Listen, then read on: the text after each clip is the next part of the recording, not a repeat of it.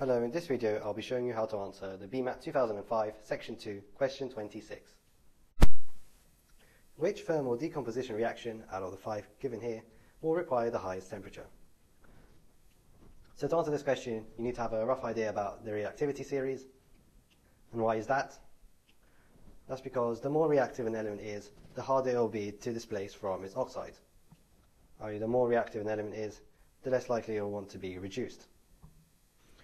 So if you think about the reactivity series, you should know that the elements at the top, i.e. the most reactive element, will be the group 1 elements.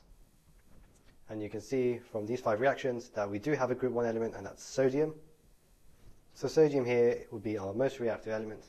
So it will be the hardest to displace from its oxide, i.e. it will require the highest temperature for this reaction to happen. So our answer here is D. And if you're interested in how the other elements compare, the reactivity series is given as this.